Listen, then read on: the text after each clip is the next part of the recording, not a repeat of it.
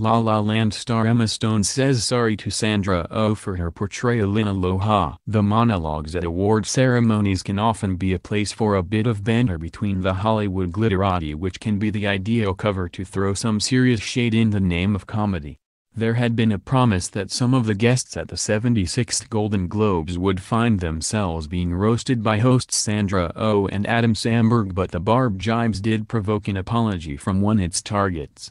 In an emotional start by Killing Eve star Sandra Oh, who is the first Asian to host the Golden Globes, she had a moment of fun at Emma Stone's expense, when she ripped her role in Aloha. The ceremony at the Beverly Hilton Hotel in Los Angeles saw Sandra speak out in praise for Crazy Rich Asians for being the first studio film with an Asian American lead since Ghost in the Shell and Aloha. Of course, the lead in Aloha was Emma Stone, and as the camera panned to the 30-year-old actress, she was seen to mouth "I'm sorry," seemingly as an apology for her portrayal of Allison Ng, a quarter Chinese, a quarter Hawaiian and half Swedish character that she played. After a brief moment as the audience weighed up whether this was a joke or not, Sandra held her hands over her heart to indicate she was just jesting, and hilarity then ensued.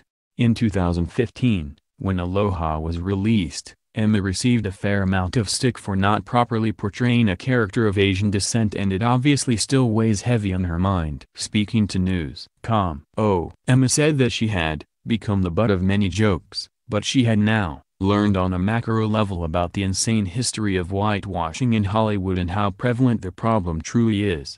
She continued to say that her miscasting had ignited a conversation that's important. Emma defended the character though and said the reason why she bagged the role was because she was not supposed to look like her background, which was a quarter Hawaiian and a quarter Chinese.